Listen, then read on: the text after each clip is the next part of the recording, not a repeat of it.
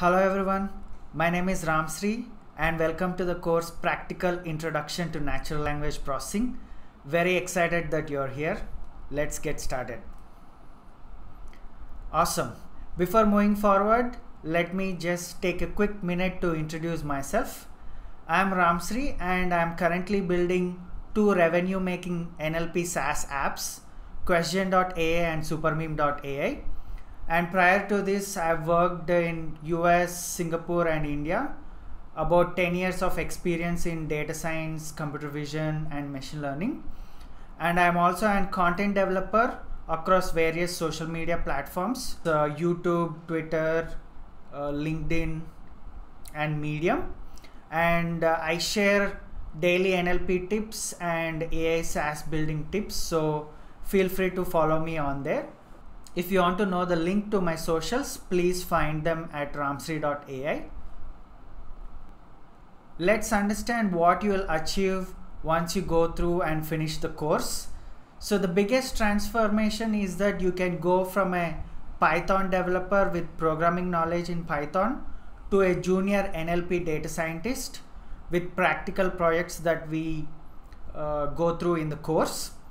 And you'll become confident to take on ownership of NLP projects and deliver them end to end. By end to end, I mean from data collection to developing a model or understanding things and finally deploying it as an API as well. And we'll be taking a unique product-based learning approach. You'll get to know more about that approach soon. Overall, the course has more than 15 hours plus video content, and I'll make sure that I keep adding relevant content as and when need arises and based on popular demand as well. And what are the prerequisites for this course? So the biggest prerequisite is that you should be familiar with Python and you should have Python programming skills and some exposure to algorithms and data structure also helps, especially working with lists and dictionaries, and familiarity with Python libraries and installation via pip, etc. So in general, three simple things: Python programming experience, some decent exposure to algorithms and data structures, and some familiarity with Python libraries and installation of them. And what does the course focus on? The course primarily focuses on practical NLP projects and will take a product-based learning approach. What this simply means is that you will become an NLP chef. So you will be able to use NLP algorithms and build applications on top of that. The course focus is building applications on top of NLP algorithms. Although we understand algorithms on a high level and delve deeper as necessary, it is important to make sure that the course focuses on applied NLP. So there won't be any discussions on heavy mathematics behind the algorithms, etc. I want to make sure that we are on the same page with that. As opposed to someone who grows crops and produces them, you will become a chef who will use the ingredients and build some recipes from it. Here ingredients translate to algorithms and recipes translate to applied NLP products or projects that we are going to build. And I'll be providing you with NLP project ideas that you can implement and add on to your resume.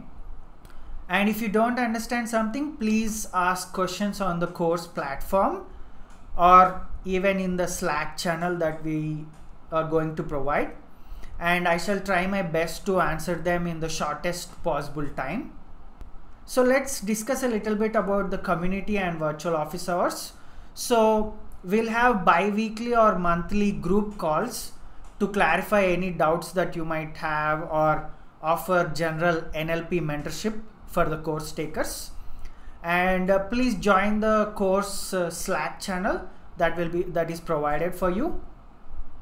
And constantly I'll be sharing relevant NLP information. It could be master classes or podcasts or community events or even open job roles.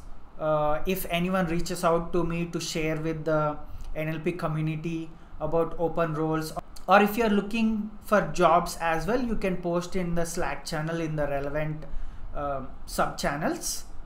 Awesome. Let's get to the concept of product-based learning. What exactly is product-based learning?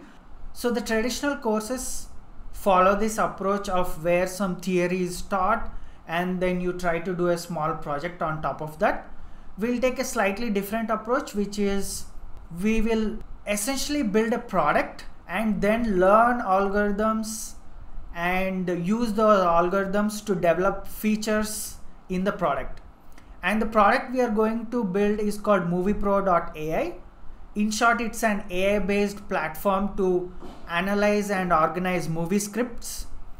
Assume some of the biggest movie production houses like Paramount Pictures or Disney or Universal Studios. Assume that you are building an AI-based platform for them. So they'll have quite a lot of movie scripts. In short, there is quite a lot of movie related information, scripts and casting or director details, etc.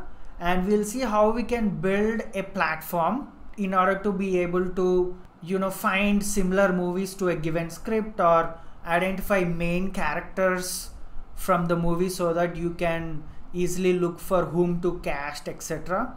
And also plan shoot locations, visualize who are the best suitable directors for a given script, etc. So in short, we'll learn NLP techniques and progressively add them as features to the MoviePro.ai product.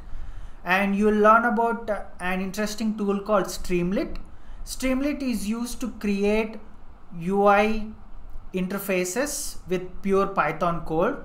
So it's almost like you can build an internal app with Streamlit with some UI UX. Awesome. With that, I welcome you to the course and I'll see you in the next lecture. Welcome everyone to this section where we discuss the curriculum of Practical Introduction to NLP course. So the course is divided into 4 modules, and module 1 will go over dataset creation, where we'll see how we can create new datasets using 3 different methods. One is using coding and one is using without any code with tools like ParseHub, and the other thing is actually using GPT-3 to create novel datasets. And when using coding, we'll use Beautiful Soup to parse data from web pages. And in module 1, we'll also discuss more on TF, IDF and other things. We'll look into each of the module in detail in a minute. But before that, let's understand on a high level. So when it comes to module 1, essentially we are looking at converting any text into vector using sparse vector algorithms like TF, IDF, etc. Everything will be evident to you soon once we get to that section. And module 2 will focus heavily on data visualization. So how can you convert any document or content that you have into a 2-dimensional or 3-dimensional vector, and how can you visualize it in a 2D grid, etc. For example, you can put together movies and directors together and kind of see the associations, etc. And we will also look at few practical applications of word vectors and NER, named entity recognition. We'll see what it is in the future. And module 3 will focus heavily on more advanced algorithms to convert text into a vector.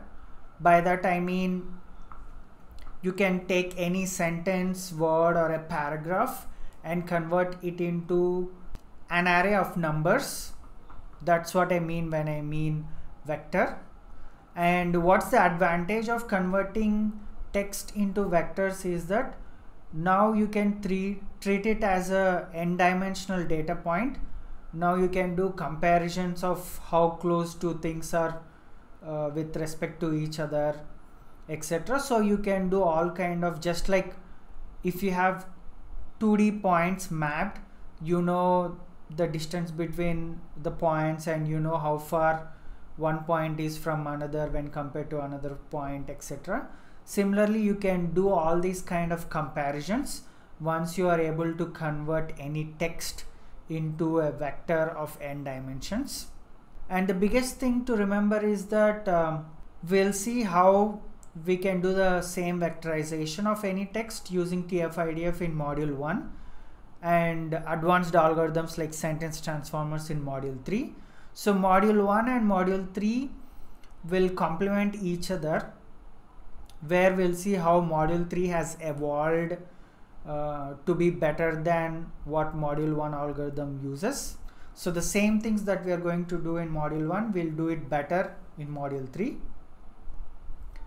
And module 4 specifically focuses on teaching advanced language models like GPT-3, how we can use them and how we can leverage GPT-3 to build applications. And the biggest thing is that we are going to see how we can convert code into an API. It could be GPT-3 code. Once we develop something in the GPT-3 dashboard, how can we convert that into an API? So for those who are unaware, GPT-3 is an advanced language model for doing text generation tasks. By that I mean like paraphrasing and other things, etc. And module 4 is very interesting because we are also going to see how we can go from algorithm to API, and then from API to a product using no-code tools like bubble.io. On a high level, we are going to cover all these topics: dataset creation, data visualization, and using models to build some algorithms and also do production deployment.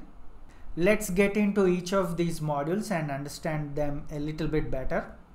So in module 1, the first topic that we are going to discuss is dataset creation. Of course, there will be an introductory lecture after this one on basic terms in NLP and what are the different terms like NER, named entity recognition, and several other things like co-reference resolution. All these things, what do they mean? So we'll understand NLP and its various subtopics.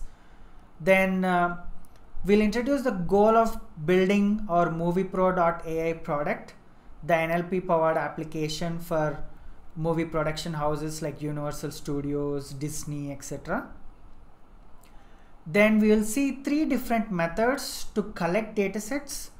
One is using code with tools like with libraries like Beautiful Soup, and the other is using no-code tools, just scrapers like ParseHub, and we'll see what are the advantages of them when compared to using code. And we will also take a brief look at how you can generate novel datasets using advanced text generation algorithms like GPT-3. And we'll also build our first UI with Streamlit, where you can search for similar movie plots, etc. And in module 1, the second topic that we are going to look at is TF-IDF, term frequency inverse document frequency. Don't worry if you don't understand this term at all. We are going to see what it does. Essentially, it is going to convert any given document, text or movie plot in our case, into a vector that is n-dimensional number, a list of numbers actually. And you will see how a single algorithm like TF-IDF can be used to extract important keywords from the movie plot or text, and how we can summarize any movie plot or text, and also find similar movie plots using TF-IDF algorithm. So extracting keywords, doing summarization, and finding similar movies, all these things can be done with a basic algorithm like TF-IDF. And the biggest thing that we are going to see is that no need to remember any mathematical equations for TF-IDF. We are going to very intuitively build a TF-IDF and understand all the things that are necessary, the mathematical equations, etc., and arrive at the final equation, all using intuition. And module 1 will have a project where we calculate sentence diversity using n-grams. We'll get introduced to the idea of n-grams, and we'll use a pre-trained paraphraser. You don't need to really understand that, you can just use the code. But the biggest thing is that as paraphraser generates multiple sentences, we will see how we can rank them based on the most diverse ones using n-gram approach. And module 2, the first section involves visualization. So most people do not understand, but visualization is a very crucial aspect of model building, where you can easily identify any anomalies or bad data points that we collected. So we are going to convert all the movie plots. Each movie plot will be converted into just a 2D number, 2-dimensional number, or 3-dimensional number, and we are going to see it on a grid. So it will be very easy to see which movie plots are close to each other, etc. And this is where we get used to we get introduced to sentence transformers that can convert a full document into a vector. And we'll also see how we can have two different categories of text. That means we can plot both movie plots as well as the directors and their descriptions on a single plot, and we will see the power of visualization, where you can see for a given movie which director is closest in terms of the description of the director, etc. And you can kind of see how on a 2-dimensional plane you can easily see for a given movie who are the potential directors you need to evaluate. Similarly, you can do the same thing with cast and crew. And the module 2, the project in it involves adapting a movie plot into another country or locale. Simply what that means is that a lot of times movies are dubbed into another language. For example, a Hollywood movie in English could be dubbed into Hindi Bollywood movie. So what happens is that you need to do something called as localization, which is changing all the places. If Los Angeles is mentioned, perhaps you want to use Delhi or Mumbai.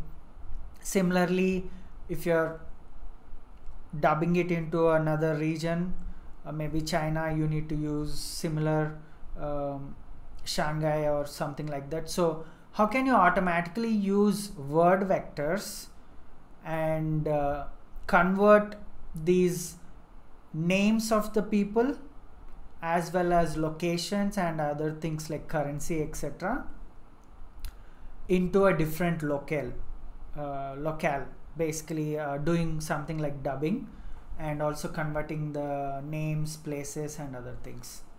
It will be a good utilization of both named entity recognition algorithm as well as word vectors. And module 3, whatever we have done with TF-IDF, which is building building a recommendation system for identifying similar movie plots to a given movie plot, and all those things, extracting keywords from a movie plot, all those things we are going to do with advanced algorithms like sentence transformers. And we'll also do topic modeling on movie plots. So automatically, can you categorize movies into their genres, like horror, romance, comedy, things like that? Can you automatically group all the movies that we have into these different segments? That's what topic modeling is. We are going to see it in detail.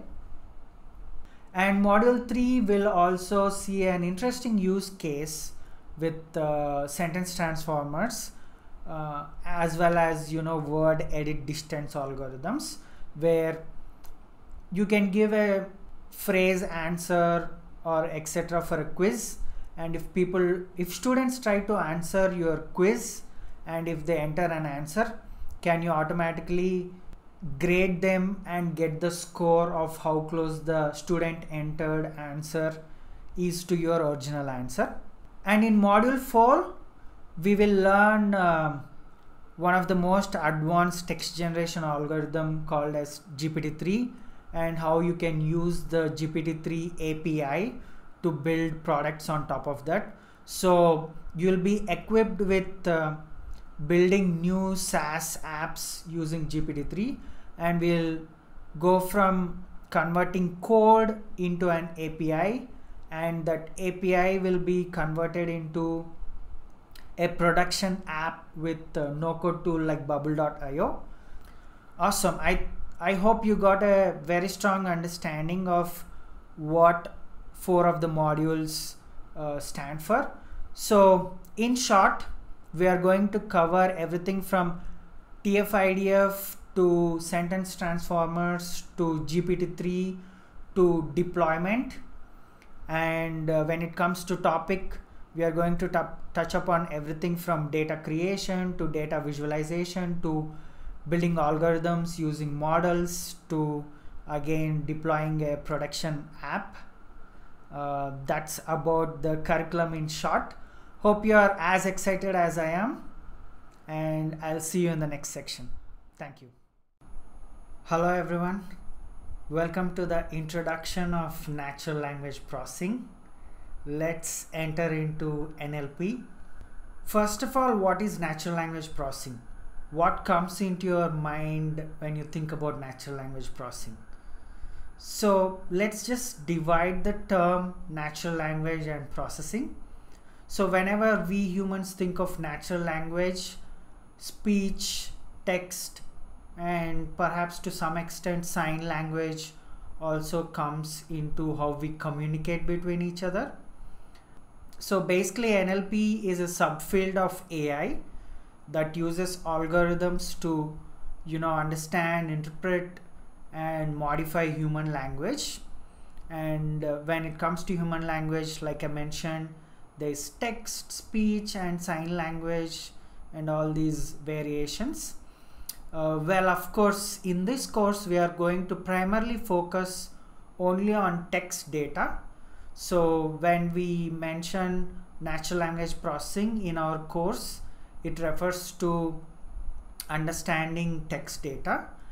Whatever as we humans understand and interpret, we want algorithms to evolve at the same level of understanding capabilities, and that's our goal with natural language processing, to make machines or computers understand and interpret natural language as good as humans. You might have already seen a lot of natural language processing applications in and around us. For example, if you take voice assistants like Alexa, Siri, Google Home, where you ask it to do something, turn off the lights or play a song, all these things are real world applications of NLP. And chatbots are another popular thing, where you might visit a website and you ask a question and sometimes automatically you are redirected to payments page or cancellation page or something like that, depending on what you're trying to ask. Chatbots respond to you and sometimes redirect you to the right page. And again, sentiment analysis is one more popular topic within NLP. For those who do not understand sentiment analysis, it's basically categorizing any text content into usually 3 different sentiments: positive, neutral or negative. Let's say someone is talking about a movie review on Google, they are posting about their movie reviews. You want to automatically identify the sentiment and categorize how many people are talking positively about the movie, negatively about the movie, neutral about the movie. Similarly, on Google Play Store, etc., if you have an app, similarly you can do sentiment analysis tasks on that to gauge what people are thinking about your app. Then text summarization algorithms are also very popular, where sometimes you don't want to read the whole article and you want to get an automatic summary. And another popular use case is machine translation. So for example, Google Translate, when visiting different countries, converting text or the usual used words that you speak in your language to another language, so that you can navigate easily in a new country or state, etc. All these are popular applications of NLP. So the applications are all around us and they've been there for quite some time. Only thing is that with time we get better. So let's get an overview of all the natural language processing terminology that's used. For example, let's just take the plot of the movie Batman Begins. Let's just read it. As a child in Gotham City, Bruce Wayne falls down a dry well and is attacked by a swarm of bats. So as soon as you're reading this, we humans understand that Gotham City is a place, Bruce Wayne is a person, falls down, it's a verb, and dry well is a noun. So you interpret quite a lot of things from this, that, and also is attacked by a swarm of bats, so you know that it's a negative sentiment here that's going on. Similarly, as you read, you understand and interpret many things, right? So for all these things that we humans interpret, we have come up with terminology in NLP, and we'll see them in just a second. So the first thing is named entity recognition, NER. You might have heard it, you might not have heard it, but what it simply means is that if you can identify entities, those entities could be person, time, date, organization, or location. GPE stands for geopolitical entity. Essentially, it's like a location. So you can see that if you use NER algorithms in NLP, you can automatically identify Gotham City as a plane, Bruce Wayne as a person, and Mafia is an organization, and there are other person names like Alfred Pennyworth, and 14 years later is a date. So essentially, you can train your own NER algorithm while also fixing the entities that you want to identify. Here they are identifying person, geopolitical entity, organization, date, etc. as entities. But for example, let's say if you have medical text, maybe you want to identify disease, you want to identify the dosage of a particular medicine and other things. So you can create your own entities and train a named entity recognition model, and what those entities are depends quite a lot on what your use case is. And the second thing is parts of speech tagging. So essentially, as soon as you read this sentence, as a child in Gotham City, Bruce Wayne falls, you know that child is a noun, ADP in is like add position, and Gotham City is proper noun. Again, in noun you have common noun, proper noun, and other things, and you know that comma is a punctuation, false is a verb. So again, this thing comes under parts of speech tagging, POS. So NER, named entity recognition, and POS, parts of speech tagging, these are like popular acronyms that are used in NLP, and just remember these things. And the another interesting thing is coreference resolution. Well, this term sounds complex, but it essentially means identifying pronouns. What that means is, if you read this sentence, you know that Bruce Wayne is attacked by a swarm of bats, developing a fear of them. What does this pronoun them refer to? It refers to bats actually. And attending the opera, his parents, Thomas and Martha Bruce, becomes frightened. So here his refers to Bruce, and again Bruce parents in front of him, him refers to Bruce. So all these pronouns are resolved to their original nouns. In this case, them refers to bats, his and him refers to Bruce. So essentially, if you identify what each pronoun is referring to, so what's the corresponding noun that the pronoun is referring to, that's called as coreference resolution. Nothing too complex. And let's take a small mind exercise. How do you identify the main character or the protagonist of a movie or an article? So just give a thought. Okay, let's use two things that we learned already to identify the main character. So the first thing is, given any article, first resolve all the pronouns to their original nouns. That's the first thing. Second thing is, get a counter of all the persons, that is the named entity that is tagged as person, and get a count of them. So here you see that Bruce Wayne is the protagonist, and you know that every time him occurs, you are going to replace that with Bruce Wayne as well. And you know that Bruce Wayne, maybe it occurs 10 times or 15 times in this paragraph.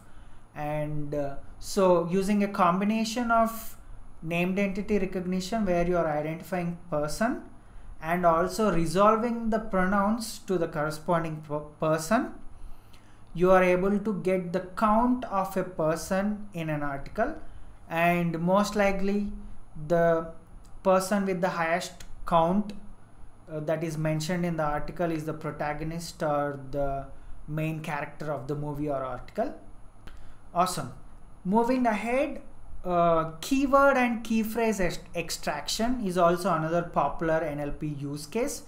So for example, if you're reading through this, you will easily recognize as a human that there are some keywords or key phrases in this article, like Gotham City, Bruce Wayne, and swarm of bats, drivel, opera, frightened. So keywords can come from any parts of speech, not necessarily nouns. For example, frightened, all these are not nouns, masquerading, etc. Whereas swarm of bats is actually a noun phrase. Similarly, drivel is also a noun phrase. So keyword is basically if you have only one parts of speech in that, that's keyword. Whereas key phrase refers to anything like noun phrase or verb phrase, where an adjective could be combined with a noun, or verb could be combined with noun to give the noun phrase or verb phrase, etc. Those are key phrases. Another popular use case of NLP is classification, automatic classification, and especially sentiment analysis. You can automatically read this sentence and you know that this said the sentiment of this sentence is negative. And similarly, you can do many classification tasks. For example, intent classification is another example. Let's say in chatbot, you are asking a query, and that query needs to be, the intent of the query needs to be classified so that the company can route your question to the appropriate team, whether it is sales, payments, or website development, or things like that. So identifying the intent from what you ask is also another classification problem. Similarly, there are several classification tasks in NLP that you can do. Okay, moving further on, topic modeling. For example, if you just pick up the Batman Begins movie and you just start reading through it, you'll come across words like attack, bats, frightened, masquerading, and all these things. And automatically, if you're trying to think about a genre for the movie, you know that it comes under like adventure, action, or horror, etc. Right? So topic modeling essentially means if you have, let's say, a lot of documents, can you automatically cluster the documents, and can you extract the top keywords from those documents and automatically give them a label. It could be a single label or it could be multiple labels. For example, in our movie plots case, we can take, let's say, 3000 movies and automatically cluster them, and from each cluster, that is the collection of movies, extract the top keywords, verbs or nouns, either ways, and identify it into a particular genre. For example, romance might have different keywords, and from the keywords itself you can automatically identify the topics or genre, right? So that essentially is topic modeling. You have some documents, you extract some keywords, and based on those keywords you give some topic labels. Awesome. Another interesting concept in natural language processing is actually word sense disambiguation, WSD. So for example, if you take the word bat, in the first sentence, Bruce Wayne was attacked by a bat while he was walking in a cave. Here bat refers to the nocturnal mammal, the flying bat. And if you take sentence 2, a local gang attacked Bruce Wayne with a bat. Here bat refers to a club used for hitting a ball in various games, right? So the physical bat. So here the same word bat, when used in different context, has different contextual meaning, and we need to actually disambiguate this word. For example, if a given word like bat has multiple meanings, one could be a mammal, one could be a thing used to hit a ball, then depending on the sentence you need to disambiguate what's the correct sense or contextual meaning for that word. So that exactly is the problem of word sense disambiguation. For example, I'm going to this link here, WordNet. Just Google WordNet search and you can enter any word like bat or any disambiguated words. For example, even mouse.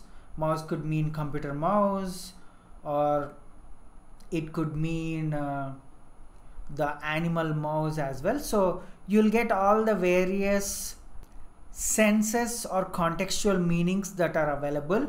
It could be in noun, verb, or adjective, etc. You see that bat has almost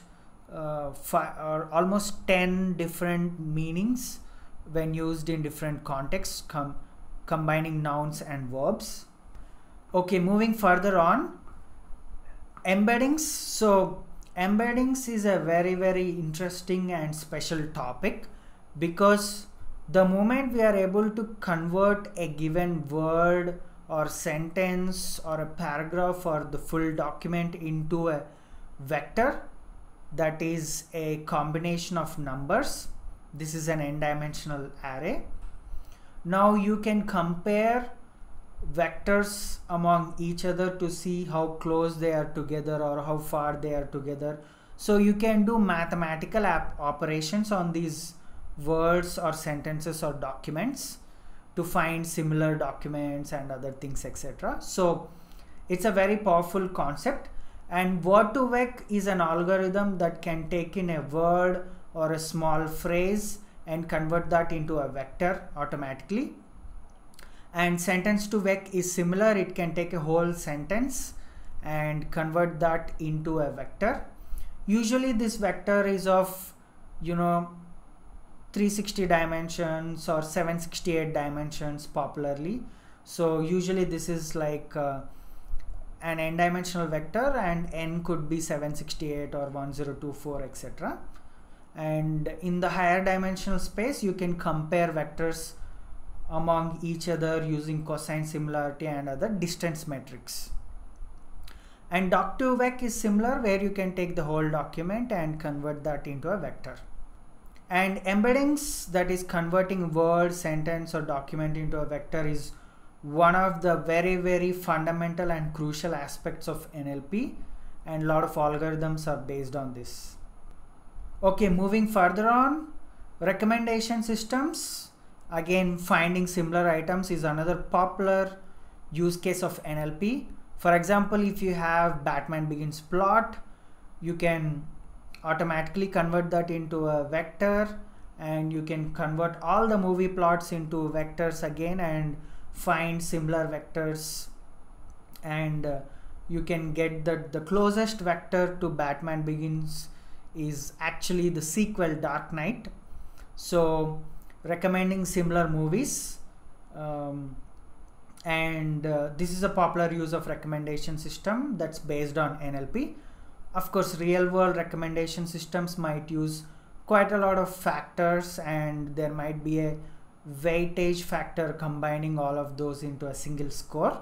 But simply put, you can build recommendation systems that are purely based on NLP when they are text-based systems, etc. And coming to text generation systems, this is also one of the very popular use case of NLP. You might have seen examples where Google Translate can convert this sentence into Spanish or any other language. So text generation systems take in input as text and generate text as output. That text could be in a different language, then that's called as translation. It could be rewritten with a different choice of words, then that's called as paraphrasing. And there are several other use cases of text generation systems beyond this. And let's get to the interesting part of language model. So what exactly is a language model? A language model is nothing but given some input sequence of words, it will predict the next word.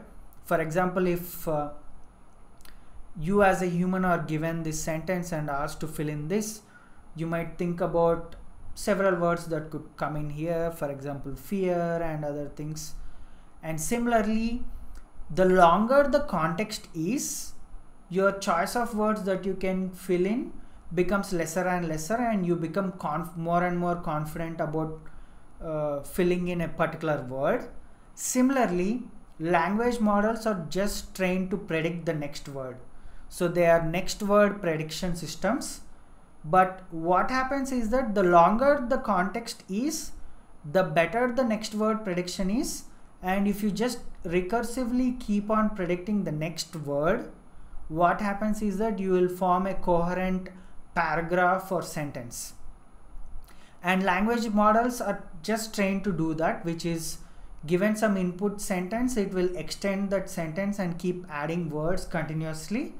And the better a language model is, the more coherent the text generated is, and you'll feel that it's almost generated by humans. And this other thing is chatbot or conversational AI. For example, if you built a moviepro.ai chatbot, I just simulated that here, and you have movie plot. From the movie plot, you can ask questions and you can automatically retrieve the answers as well using NLP. For example, if you have some documentation in your company, if people are coming onto your chatbot and asking questions, you can automatically return the correct answer. For example, how many days of refund policy do you give?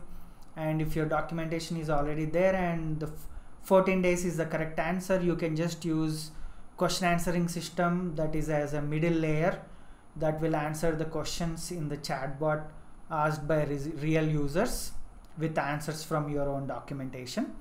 This is also a popular use case of NLP. Quite often people say that when you're introducing NLP, you need to understand these popular terms very well, like tokenization, lemmatization, and these things that are here. But we'll take a very interesting approach, because all these things will make sense as we do projects. So instead of theoretically understanding them, we'll stumble upon them in the course as we progress naturally, and we will see what they mean. But instead of just leaving you hanging, let me just give a 30-second introduction about these topics. So tokenization. Let's say if you have text, and text is composed of words, right? So a token is the smallest division of the text, if you want to call. Sometimes it could be word, or sometimes it could be even sub-word. So not necessarily tokens means words. For example, if you have a word like swimming, it could be divided into swim plus ing. In that case, swim is the token. So depending on your use case, tokens are just words, or they could be even subdivided from the words as well. Lemmatization is essentially converting words like swimming, ran, etc. into their root form. For example, swimming is swim and ran is run, etc. And stemming is again similar to lemmatization. The only difference is that lemmatization always converts to a root form that is a dictionary word, whereas stemming might just convert it into a word that doesn't exist in dictionary. Maybe it could be even shorter form of the word that's available in dictionary. And n-grams basically means, if you have a sentence, for example, Ramsri is going to college, if you just take the two words Ramsri is, that's a bigram. If you take the word Ramsri, it's unigram. And if you take three words Ramsri is going, that's a trigram. So n-grams are basically combination of n sequential words that you split.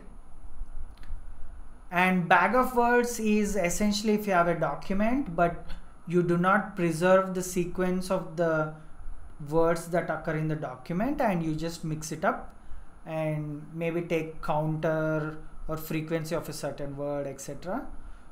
Basically a bag of words is bag of words, nothing too complex. We will kind of see it when we get to TF-IDF algorithm. Nevertheless, that's it for this section, and I'll see you in the next section.